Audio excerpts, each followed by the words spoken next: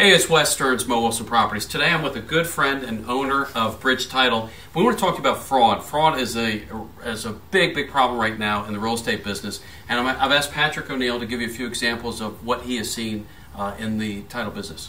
So fraud is nothing new to real estate. The latest thing with fraud, Wes, is obviously the digital fraud that we're seeing. So we're seeing a lot of wire fraud via email, wire fraud via payoffs. Everything that's stemming from a lot of the real estate fraud, title related at least, has been via wire related.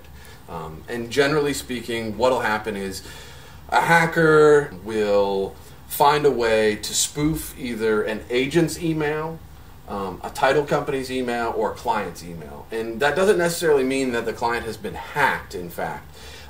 In some way, shape, or form, and I'm not an IT guy, but they are able to see certain aspects of a transaction. For example, they're able to know the buyers and sellers' names. They're able to know the property address. So they can have certain information that makes it seem like the email account that they're creating is legitimate. So they're able to create an email, for example, like yours is wes@callwes.com.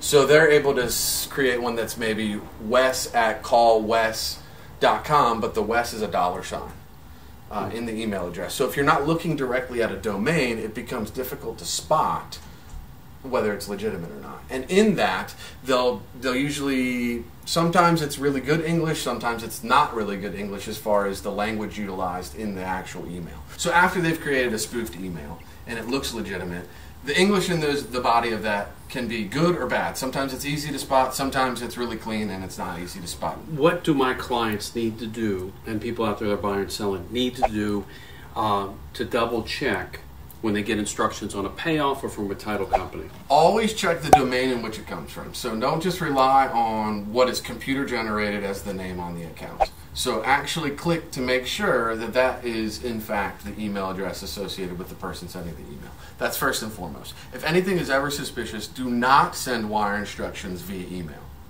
Title companies should never send you unencrypted emails with any sensitive information. So you should never get an email from a title company containing a social, any bank account information that isn't encrypted first and foremost. We will not accept at Bridge email wire instructions. It will not happen.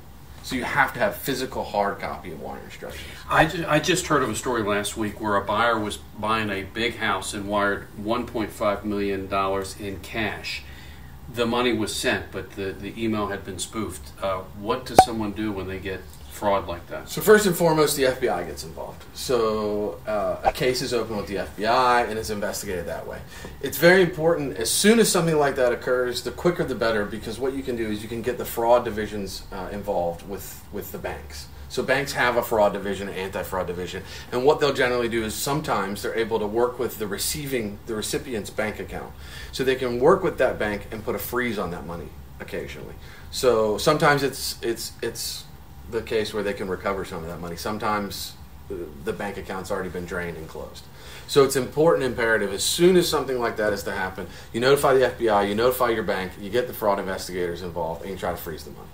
I've heard of sellers that have left the settlement table only to have a random person call the title company and say, hey, I gave you the wrong account number, please wire the money to that account. I know Bridge Title doesn't do it, but some title companies have been burnt for $200,000, $300,000. Are there any other examples of fraud that you've heard beyond the wire fraud that my clients should be aware of? So the biggest one, in addition to clients' money being involved, would be banks' money being involved. And I mean that from a payoff lender standpoint.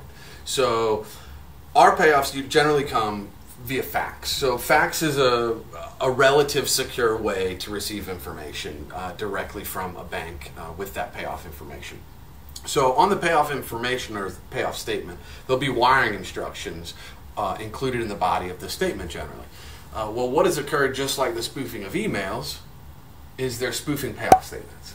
So they're not coming via fax, but generally they'll come from a different email address associated with the transaction. Again, it can be a spoofed email from the agent, it can be from the client. Hey, here's an updated payoff statement is generally what it'll say. And the payoff statement will be nearly identical with the exception of the wire instructions being changed. And we've seen that at Bridge happen a couple of times to us.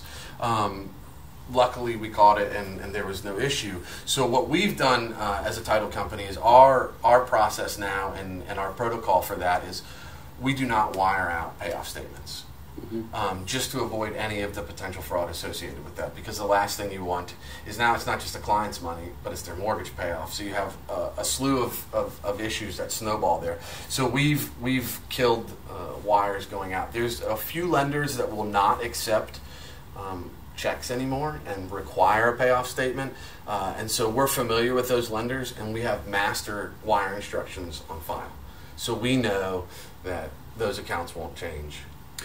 The bottom line is there's a ton of fraud in every corner in the real estate business. So we're going to have more videos, and we're going to discuss title insurance, which does not cover fraud, correct? Well, it covers fraud. It just doesn't cover the wire fraud associated with that transaction. So it wouldn't be a claim on your title insurance policy for the house that you're about to close on.